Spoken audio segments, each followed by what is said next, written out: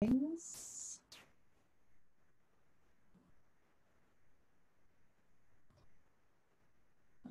And it's recording. Okay, so hi, my name is Sam Harlow. I am the online learning librarian as well as the library liaison to kinesiology, public health education, and community and therapeutic recreation. Welcome to the UNCG Libraries webinar series on online learning and innovation.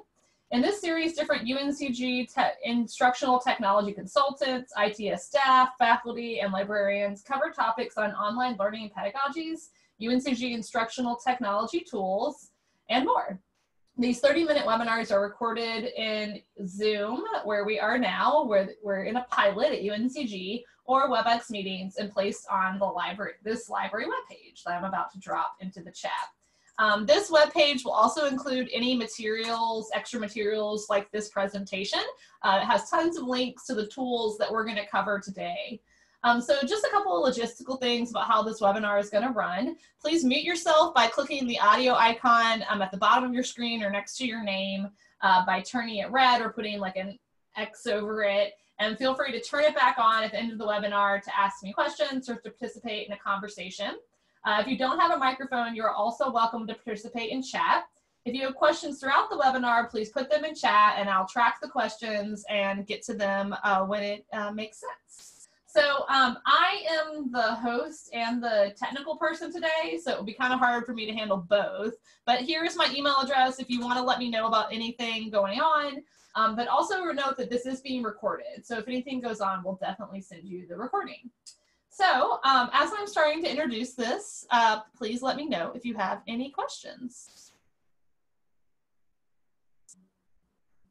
Okay, so I'm gonna get going. So today we're going to talk about open educational resources, OER, and open pedagogy at UNCG, or using open source technology to work with students. So like I said at the beginning, my name's Sam Harlow. I'm the online learning librarian, and I've recently taken over open educational resources at UNCG, OER, with Melody Rude, who's in the room with us today. I teach online as well in an online asynchronous course, and I'm a liaison librarian, so I work with a lot of different faculty. So that is my experience with teaching and using online stuff. So the first thing we're going to talk about today is open educational resources, or otherwise known as OER. So here's a definition that I like, that I use a lot. So OER are teaching and learning and research resources that reside in the public domain or have been released under an intellectual property license that permits their free use or repurposing by others. And there's where this comes from, a report. So the big thing about it with these licenses is that they need anything that is in the OER world, right, has to have these 5 R's of openness. So if you create your own video or textbook or anything like that on your own, and you want it to be true OER, truly in open education, you need to have a license on it that makes it that it can be retained, reused, revised, remixed, and redistributed. So it's not just enough to make it free, like that's how it's talked about a lot, is putting things online for free, but it also has this adaptability, right? That other people can find your stuff and then they can remix it, reuse it, revise it on their own as well. So here's some graphs that we like to use a lot when we talk about OER, because creating OER materials, whether you're a faculty member or a librarian, helps reduce cost for students. So this graph over here, right here, we use it a lot. It's the percent change since 1978 for educational books, medical services, new home prices, and CPI, the Consumer Price Index. So note that even above medical services, that has risen 575% in the last 30 years, college textbooks, educational books, have risen 812% in the last 30 years. So this is, of course, bad for our students. Great for publishers who are making money, but not great for our students, who are having to, of course, pay sometimes up to $300 for a textbook, or even just to get a digital code to go online. So, of course, student loan debt is also a problem. Here's a little cartoon where the student is moving back in with its parents. And then, you know, they say, move back home. Kids today are so lazy and irresponsible. Your mother and I started out with nothing. And then here's this 5-figure student loan debt. Trust me, I would have loved starting out with nothing, but see, he's coming home with this huge debt. So, and here's a quote from one of our students at UNCG about, I stopped buying textbooks my second semester here. So with this high cost of textbooks, we of course also have the issue of students not even using the textbooks that you assign. So a big part of OER is finding OER stuff. So of course there's not it's not perfect.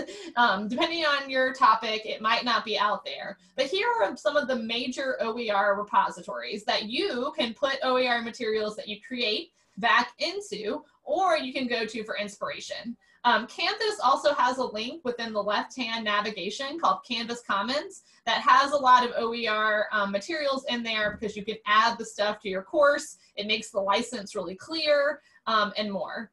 So this is really all we're going to say about OER today. It's a kind of quick introduction, and then we're going to flow straight into open pedagogy. So like using OER stuff in your teaching. So definitely let me know if you have any questions. We're also going to cover OER at UNCG towards the end, but if you have any questions of that up front, feel free to let me know. But we're going to talk about the grants and some resources here at UNCG towards the end of this webinar. So let's dive into open pedagogy. So open pedagogy is based a lot upon this idea of getting rid of something that we call disposable assignments. So these are assignments that students complain about doing and faculty complain about grading. They're assignments that add no value to the world. After a student spends 3 hours creating it, a teacher spends 30 minutes grading it, and then the student throws it away. So ideally, that's not what we want to happen. So here's a little graph about a familiar scenario, disposable assignments. So faculty come to librarians for assignment support all the time. You're asked to do a one-shot for a first-year writing class in which the students are asked to write a research paper. And then, of course, you as the teachers, right, are going to have to grade them. And then the students complain. And at this point, the professor, y'all, will spend an entire weekend grading the papers and leaving constructive feedback that you put a lot of time into. There's maybe even evidence of plagiarism because the student sources are cited incorrectly, or, you know, just other issues will come up. And then if the student likes to grade, if the student likes the grade, they might do that same topic again. And then maybe they will also read the feedback and they'll learn for it, but sometimes they don't. And ultimately, these aren't exact original pieces of scholarship. And then again, they kind of go into this wastebasket of scholarly resources, right? Like you didn't have fun grading them and the student didn't really enjoy writing them and they won't think about it ever again after they leave.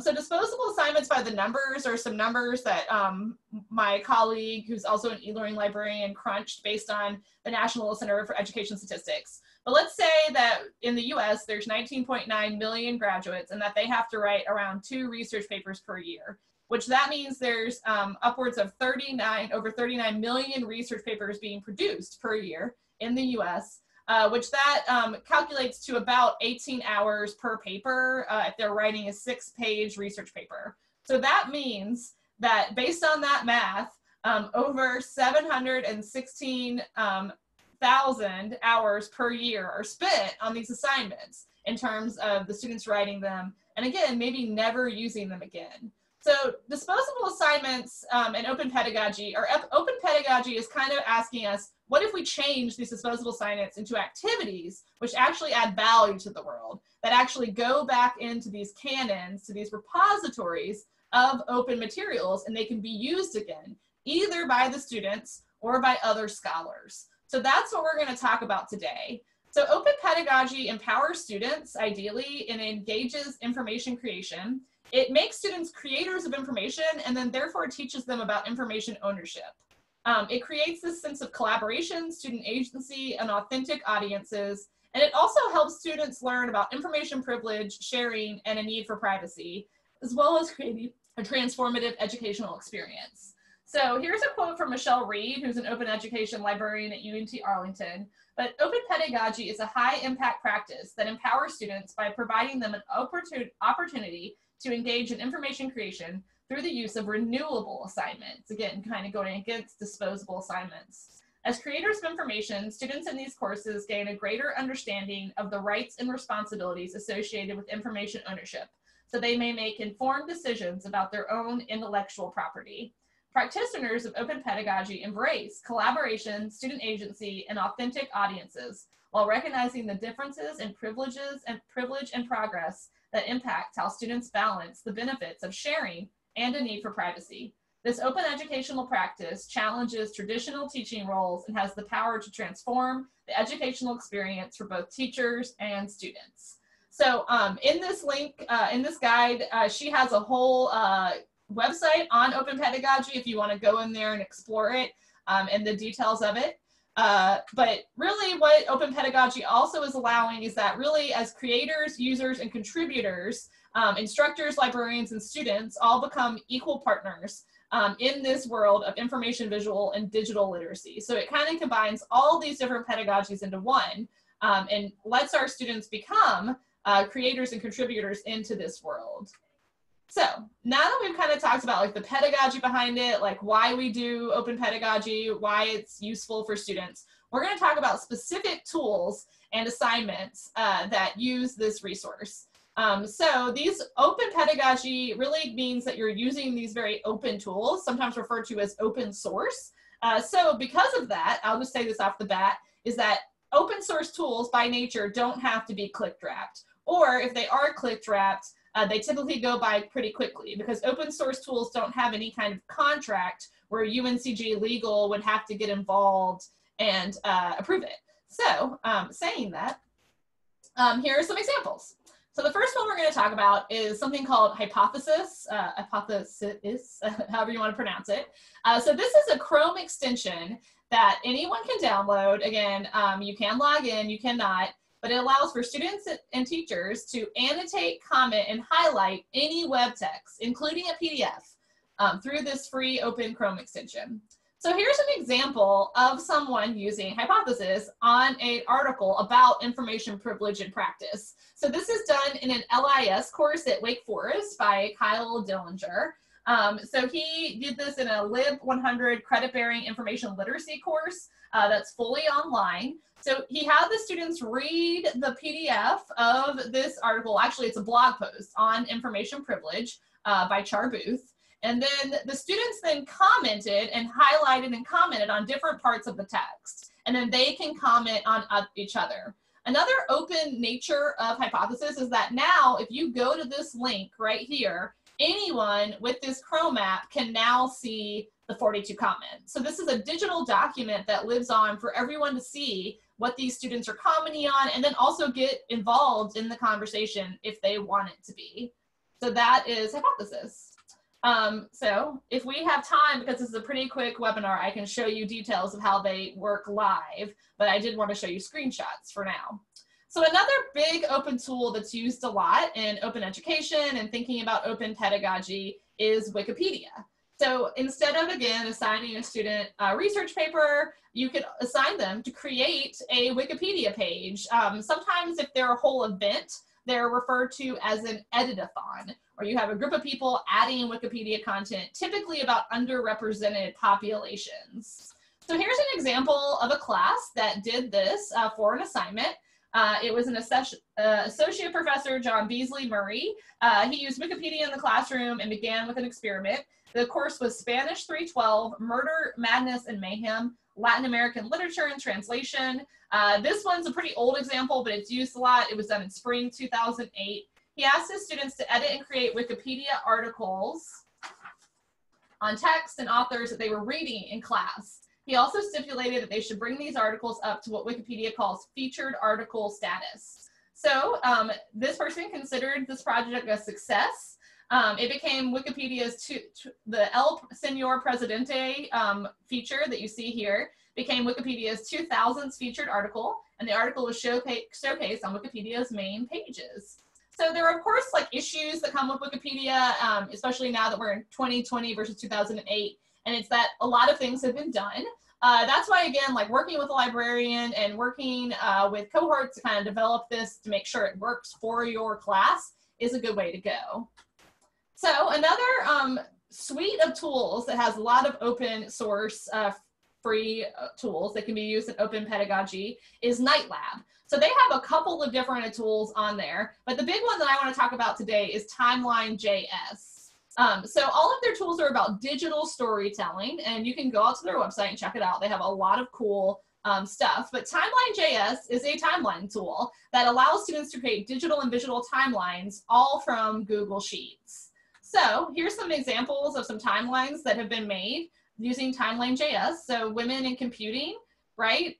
Here's one. And then here's an example of one made with a class at UNCG. This is a class that I worked with for an OER grant. Kinesiology 286, it's cross-listed with an entrepreneur, so it's KIN, entrepreneurship, 286, foundations of sports coaching. So this professor got rid of a textbook for the OER mini grants, which we're going to talk about in a little bit, but she also went even beyond that and had these students create these open source, freely available timelines on coaches. So it's pretty cool. So here's an example of one on Pat Summit. So the link is in this slideshow and we can go out to it. But again, you can see how this can be a good example of visual literacy, thinking about images, thinking about licensing of images, copyright, citations, also thinking about information, where are they getting it from, making it freely available. And now people can go and look at this timeline of Pat Summit, right? It's put back into the canon of stuff about coaches into the world. So another tool is Pressbooks. This tool allows you to create open, accessible, and free textbooks, ebooks, or PDFs on your own. So I should mention, and Anna is in the room if she wants to add anything to it, we're piloting a small project with OTN, Open Textbook Network Publishing for textbooks. One of them, which is going through Pressbooks. So if you have any questions or are interested in creating your own textbook using Pressbooks, definitely email me and let me know, and I can connect you to the right people and see if it's possible there. Here's one of example of a course where students created their own textbook. They worked together to create this open anthology of earlier American literature. So this is a great example of a renewable assignment that gets cited more than many others. So this was done by Robin DeRosa at Plymouth State University in New Hampshire. Here, instead of assigning her students the Norton Critical Edition, which is usually used, she gathered public domain text into a platform called Pressbooks, and then assigned her students to write the introductions to the various chapters, and then annotated the text itself with that tool hypothesis that we just covered.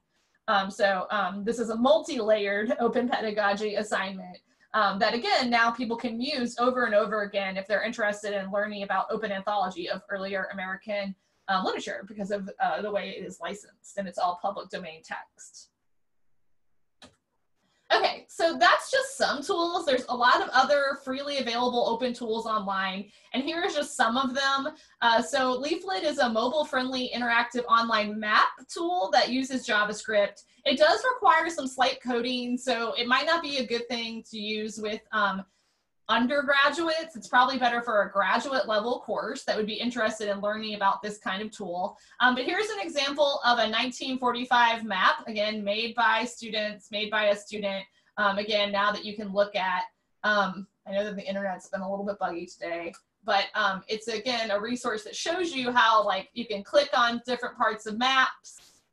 So here's a map, right, that we can click on something. It shows you information about different parts. You can zoom in. Again, these interactive maps. So that's what that does.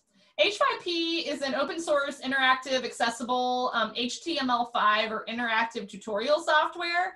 So it allows you to create these HTML5 interactions, whether they're tutorials, interactive videos, true or false questions, and then they allow you to create embed code. And because it's open source, you do log in to create it, but anyone can access the stuff you create, and then therefore you can add it in to other things, web pages and platforms, to create these kind of interactive things for students to take. So be sure to check that out. And then New Google Sites is a free website that at UNCG we do have a Google EDU license. So again, it would require no like ITC finagling of a click-wrapped contract, but you can have your students create websites, right? And then use it to teach them about, again, copyright, citations, public licensing, what you can use from the internet and what you can't use from the internet. So there's lots of different ideas there. So the last thing we're going to talk about before we kind of talk about the UNCG resources is that when you're creating this stuff, when you're having your students create these renewable assignments, these open pedagogy assignments, it's important to think about accessibility because it's not really truly open if not everyone online can use it. So here are some links to some things for you on your own to think about. One of them is on Universal Design for Learning, or UDL, which is a way of thinking about learning experiences, whether they're face-to-face or online, for everyone, when hitting people at different levels of recognition, expression, and more.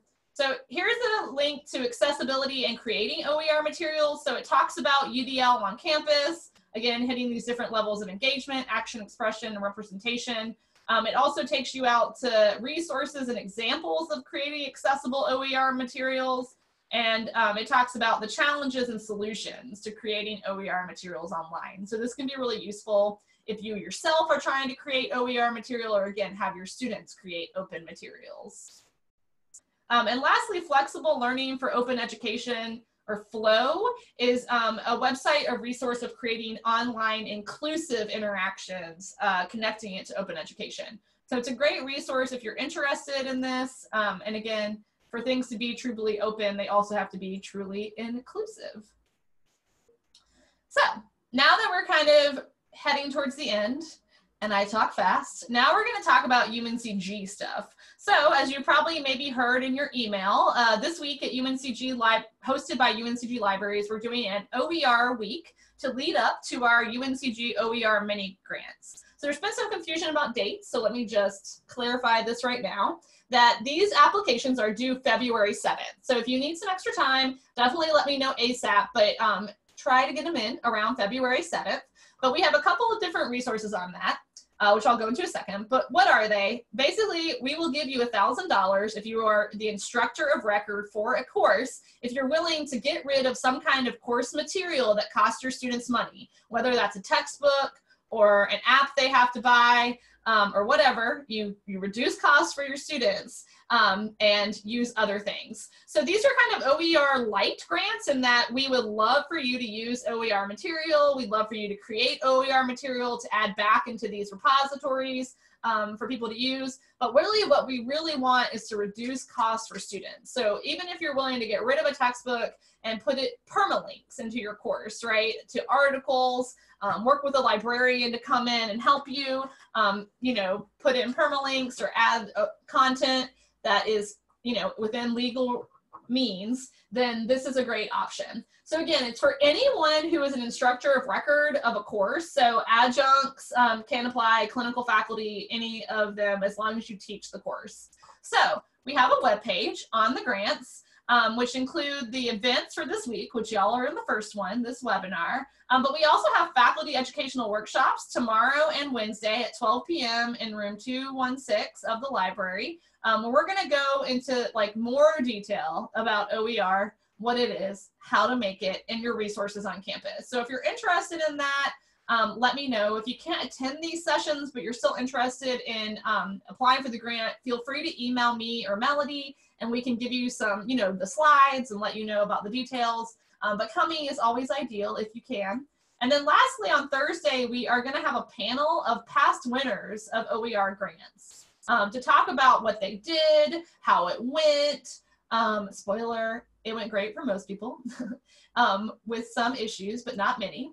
You can also, of course, look on here and say, why OER? We have some stats about why it's important. We also have this great video that we love to show of students talking about, UNCG students talking about the cost of textbooks and how restrictive it is for them as students at UNCG. We also have other grants in North Carolina if for some reason you can't get into this one, but definitely let me know and we can talk about that as well. So that's the OER mini grants. So if you are interested in learning more about OER at UNCG, we have this OER research guide that links you out to repositories, but also, again, more videos about what it is, how to use it. So we have a tab for OER for educators. where this is great for instructors to think about using OER, giving you advocacy tools to think about OER. We also have a tab on OER for learners, which is for students thinking about OER. And then we also have a tab for OER searching, where we link you out to the major OER repositories where you can start looking for materials for your own course. Again, remember that OER materials are adaptable and reusable. So even if you don't love the stuff that you find, or you don't find something really about your subject, talk to your librarian and we could maybe help you make one to put back in there. We also have OER by subject. So depending on what your topic is, like if you're from library and information science, we have links to repositories as well as things we have found that help you with OER stuff about your subject. And lastly, we have a link to a Creative Commons guide.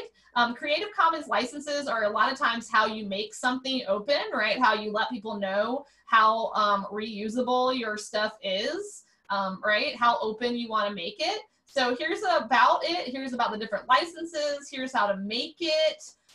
Choose your own license, as well as search for CC licensed material on different things. Remember, the last thing too I'll leave you with is that every subject has a librarian. If you're staff, you also have now a student success librarian within Melody to talk to you about it in terms of advising or anything like that. But you have a lot of different resources through UNCG libraries to learn more about OER as well as open pedagogy. So here's the link to this guide. We're right at 26 minutes for a 30-minute webinar. I know I talk kind of fast, but we had a lot to cover. But do y'all have any questions, comments? Want me to show any of the tools today that we went over today?